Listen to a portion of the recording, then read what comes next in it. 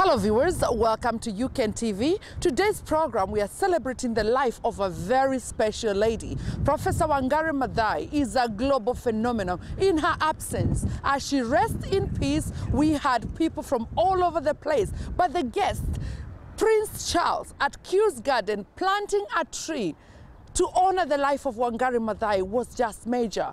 Greenbelt movement made sure that they organized an event that is going to be felt globally, represented by people from America, people from China, people from Africa, and to have Prince Charles as a guest at this event was huge. And viewers, we are going to hear Prince Charles sending his tribute for Wangari Maathai, talking to the people of the world of how you can care for your environment, because if we don't, then who will? Welcome to the program, and I hope you enjoy it.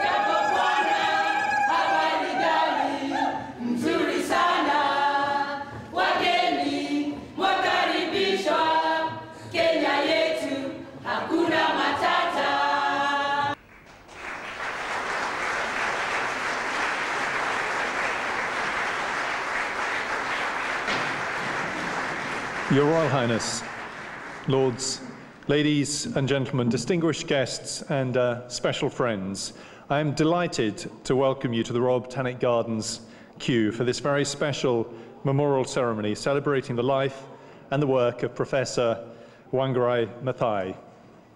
We were very pleased when the Greenbelt movement first approached us at Kew to propose Kew as the venue for this very special event. Wangari Maathai was a courageous and inspirational pioneer of the environmental movement. She campaigned in particular for the vital importance of trees. The work and the spirit of the Greenbelt movement and Kew is closely linked. And I'm very proud to say that the Greenbelt movement is working extremely closely with Kew's Millennium Seed Bank, to ensure that the right species are planted in the right places.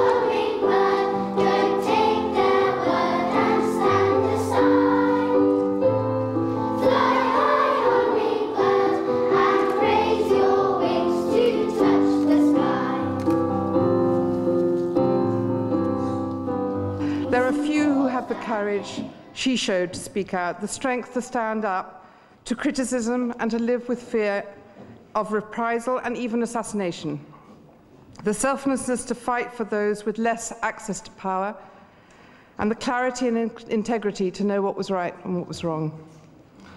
Prof's presence was felt wherever she went, whether it was within small groups of people or whether it was on the public platform. She never lost sight of the reason why it was important to gain human rights, human dignity, and equality of opportunity for those so often overlooked.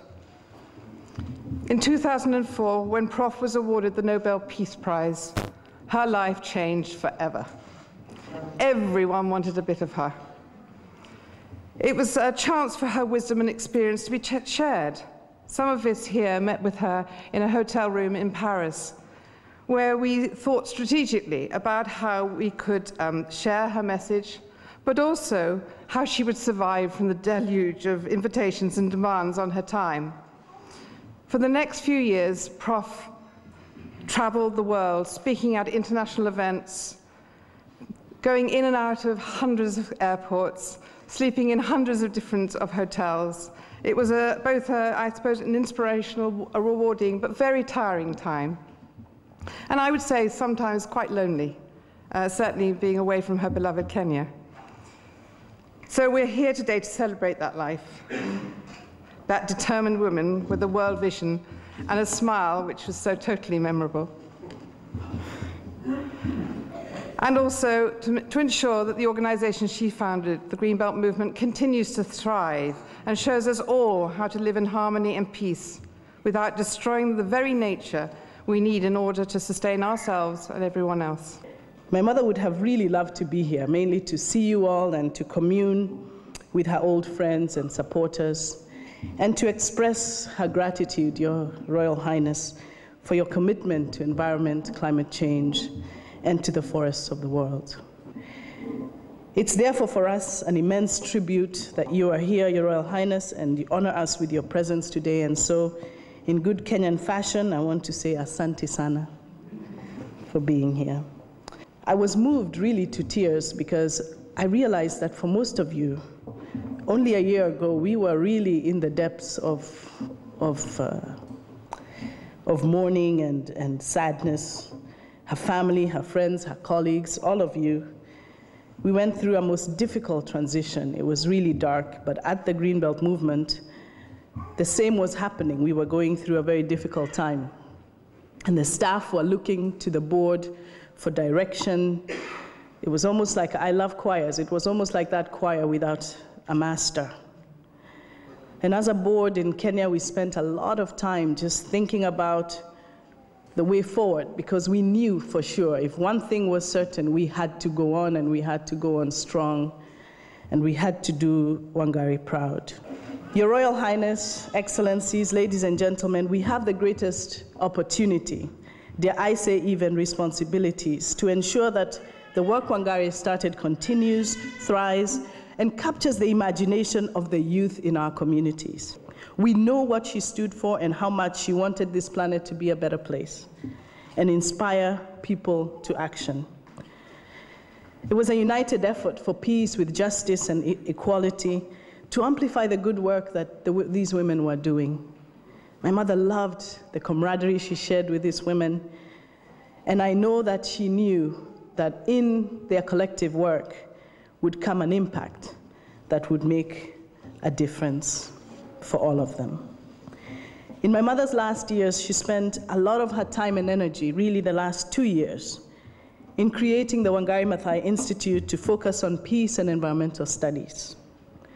It was critically important to her that the work of the Greenbelt Movement be anchored within an institution of higher learning, that the Greenbelt Movement's lessons and what we had done for the last 30 years needed to be shared faster and broader, and that the best way we could do that was to build capacity of the young people who are going through our institutions of higher learning.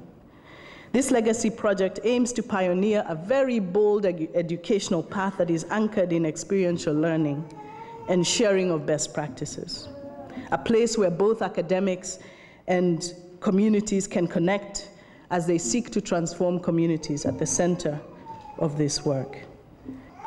My mother always told me that no matter what you do in life, nothing will give you more satisfaction than serving others. You have our commitment to continue working every single day to ensure that this legacy lives on. And I thank you so much for joining us in this journey. Thank you.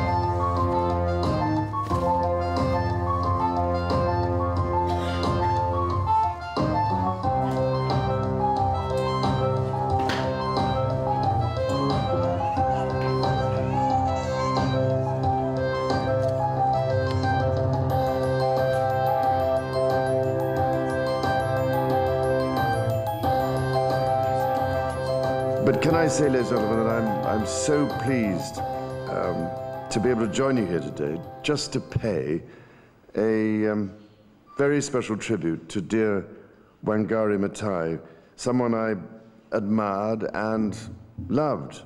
In fact, we ended up on hugging terms. But so very greatly indeed, I admired her, and whose loss we continue to mourn regularly, and whose remarkable legacy we celebrate, namely the Green Belt movement that continues, thank God, to have a lasting impact on the planet. Now, I first met Wangari with Wanjira, as she mentioned just now, at my home in Highgrove. And when I met her that time, my heart went out to her at once. And I always so enjoyed and valued our meetings over the following years, whether in London, in Copenhagen for the 2009 UNFCCC summit, or indeed elsewhere. And as you all know, Wangari had the most wonderful and infectious spirit. And the room would light up in her presence, and her optimism and her deep sense of hope, in addition to her uproarious laugh and her brimming smile, could not but fail to win people's affection. Wangari spoke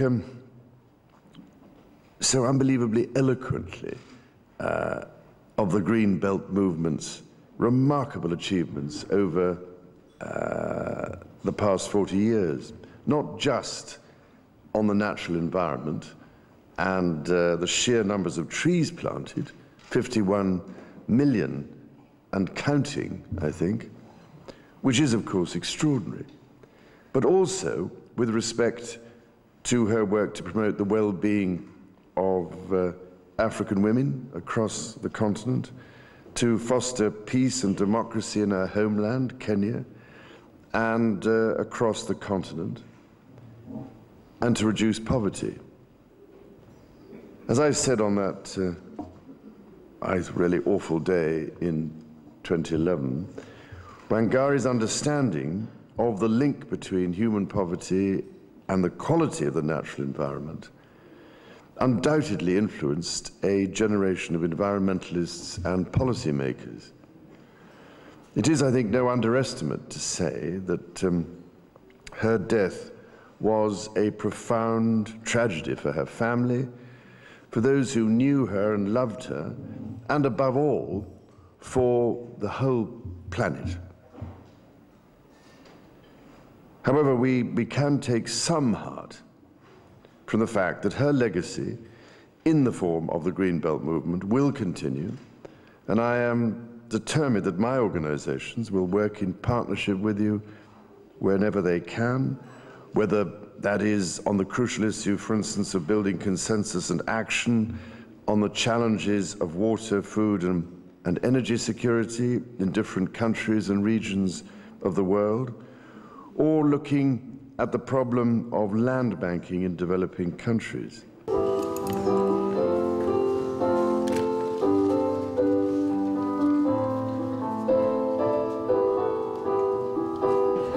The thing I always thought was amazing about Wangari Maathai was that everywhere you saw her, whether it was talking to an enormous audience or with a small group of people, she always knew exactly what to say and how to capture the imagination and to capture the hearts of the people she was talking to. She was an amazing lady.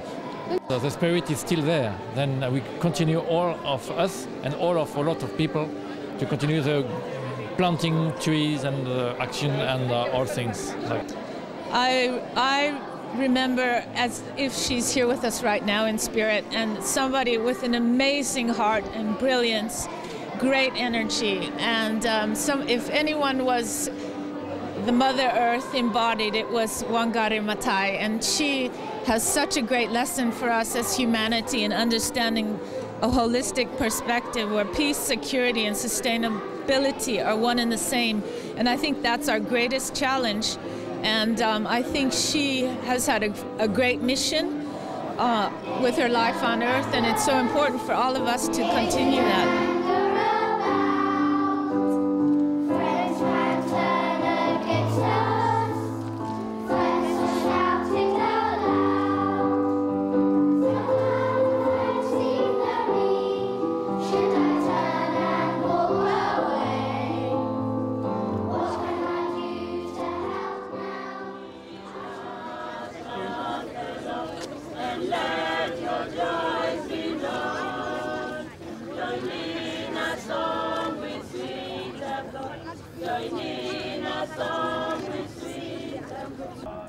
We're marching to Zion, beautiful, beautiful Zion.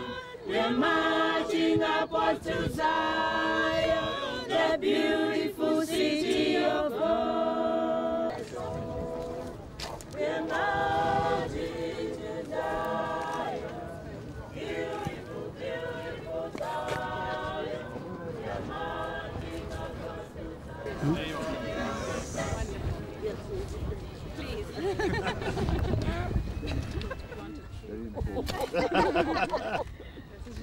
In the name of peace, Yes. in the name of Wangari Maathai, and in the name of Africa.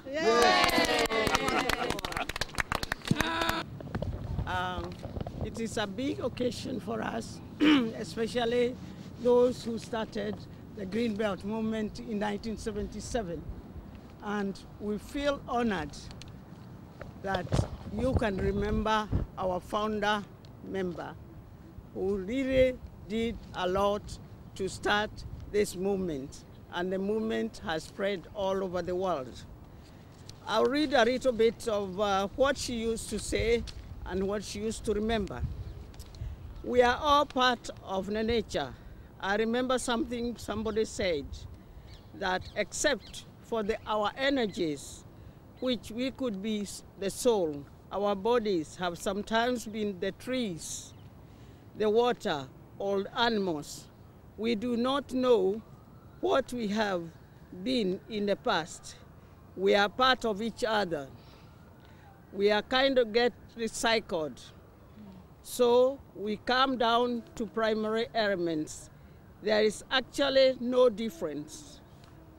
When we get into our various species, we look different, but we all still comprise of the same element.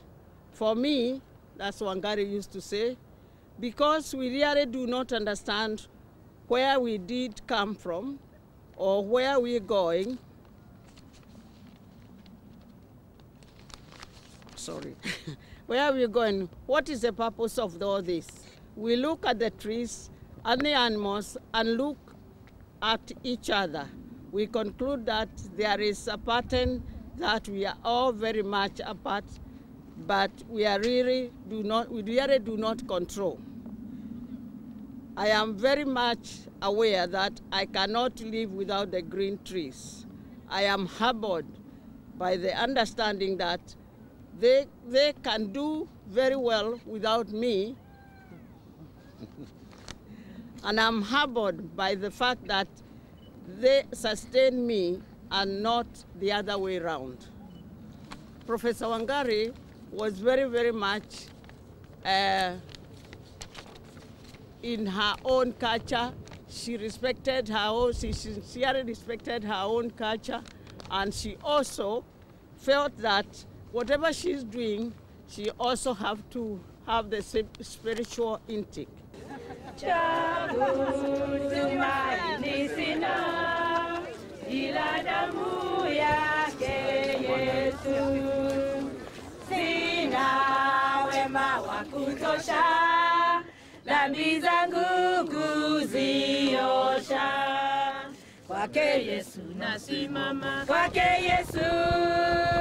It was very nice to see you here at the remembrance of Wangari Maathai here at the Kew Gardens.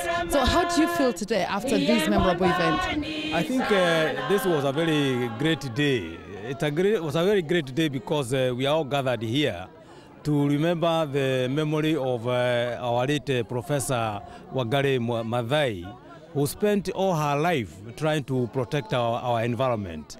It is very clear that Professor Wangari Maathai, during her time in Kenya, she was kind of ahead of most of our people because all the battles that she actually fought in trying to protect some of the forests, like for example the Karura forest, quite a lot of people never understood exactly what she was doing. But she herself was ahead of our time in that she realized how important it was to protect trees and to protect the environment, because that was part of nature and we needed nature and the environment to be able to enjoy our life in this world. Oh, just planting more trees and getting everybody really interested. That's all I can say. My mother was her classmate, so I met her in Kenya a few years ago, and was just I'm very impressed by the kind of woman she was and the kind of work she's done. Read her book Unbound, and really Kenyans should take note because they're losing their valuable resources, and all the land grabbing that's going on and deforestation. It would just lead to economic chaos for the country. Viewers, the work of Professor Wangari Maathai will continue because Kenyans are making sure that the Greenbelt movement is also very strong at this time in her absence. We're talking to Njeri Gakonyo, who is the Greenbelt Movement Kenya board chair. I would like you to tell us, what does this event mean to Greenbelt movement and friends of Wangari Maathai? It means that people still remember Professor Maathai. They remember the work that she did, the kind of inspiration she brought to us all to understand that we are linked to the environment. There is no way we can divorce ourselves from the environment, and we need to look after it. And we need to link that to issues of peace and issues of governance. And it's wonderful that we have had this commemoration today of Professor Maathai's life and her work, and especially to have Prince Charles come and speak as he did and remember the connection that he felt to Professor Maathai and the work that she was doing and the work that they did together. And for us as the Greenbelt movement, it means a great deal for this event to happen today in a country that is far from our own, which shows the kind of global reach that she had. And in Kenya, we have also had commemorative events of Professor Maathai, and indeed, the work continues. Greenbelt movement is alive and well, and you'll be hearing a lot more from us in coming days. We've had Professor Wangari Maathai in the past being out there in the limelight. How will the Greenbelt movement move without Wangari? What is the future for the Greenbelt movement? Greenbelt movement has a great future. It's the kind of thing where you say, watch this space. When you've worked with Professor Maathai and felt her dedication to the work that she was doing, and her dedication to Kenya, and her dedication to humanity as large, you can't help but feel fueled, to feel like this is energy for you as well. So for us as Greenbelt, we're so committed. We have a strategy that's looking at Kenya's water towers. Where is our water going to come from? Everybody needs to think about this. Where is your fresh water going to come from? And we need to conserve our forests, to restore them fully, and to make sure that they function. We're all in this together, folks. We have to work together. And the Greenbelt movement has a great future. You will be hearing from us. The young people, where are they left in all this? The young people are not left at all. The young people are the center of this. And as the Greenbelt movement, we're creating innovative programs to link with the young people, because if they understand what the links are, and they're the ones who will carry these things forward, and if they catch them when they're young, like the young children you saw here today, if they know how to talk about this environment and me, we're linked. And it's the same work that we're doing across primary schools, secondary schools in Kenya, and indeed we're looking for them to come up. These are the little Wangari Maathais that will be there in the future. Viewers, the trees are dying. Global warming all over the place. And you talk about the life of Wangari Maathai has to be in vain? No, I don't think so. The former president of North Ireland, the first female president, Mary Robinson, did have an inaugural speech regarding Wangari Maathai. And she did talk about how we can work together to making sure that that work has been taken into place by each one of us. Is it the curriculum? Can we include climatic change in the curriculum globally? Is it the social media? Can we help the young people be very active in the media, in the social media, talking about how we can protect the environment? The list is endless of what we can do, but as Mary Robinson says, the work has not finished. Greenbelt movement is working with other parties to make sure that Wangari Maathai's work stay on focus. I liked her from the beginning. There were three things, I think, that particularly struck me about her. The first was her brilliant smile. It seems a small thing, but any of us that remember Prof remember that brilliant, brilliant smile. You can see it there on the photograph. The others were her spirituality, which was really very striking, and her indomitable spirit. 18 months after her death, Wangari remains and will continue to be that symbol for those of us lucky enough to have known her personally and for millions of others. The Green Belt movement has gone from strength to strength with its main office in Kenya, but with satellite offices in the United States and here in London for Europe. I realized that severe weather shocks were already undermining poor livelihoods in vulnerable countries in Africa and were negatively affecting rights to food, safe water, and health. I used to describe it as the "ah, but" sentence, the sentence that began, "ah, but things are so much worse." We don't have seasons anymore. When I was growing up in North Kenya, North Uganda, my friend Constance O'Kellet would tell me, we had food because we knew when to sow and when to harvest. Now we have long periods of drought and then flash flooding. In Liberia, the rainy seasons are no longer predictable. There were 2 very predictable rainy seasons. Now the rainy season may come, it may last whatever length. And in Malawi, a country that I was in January, there is much more severe drought in one part, much more severe flooding in another, and all of it undermining livelihoods, undermining security. I concluded that this posed one of the greatest human rights threats, and it had a huge injustice dimension and needed to be highlighted by taking a climate justice approach.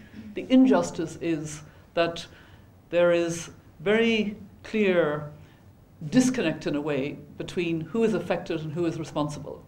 The most vulnerable communities are those least responsible. It's a very harsh reality.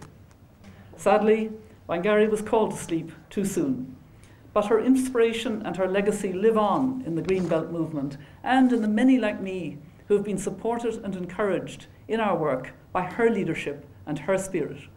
May she continue to inspire millions more and encourage the political will for change that was at the heart of her mission. Thank you very much.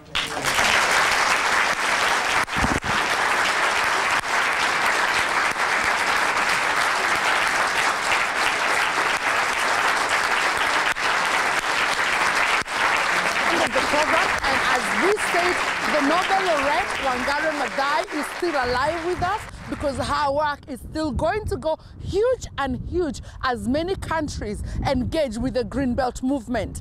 What are you going to do? We would like to ask you, for the memories of Professor Wangari Maathai, plant a tree.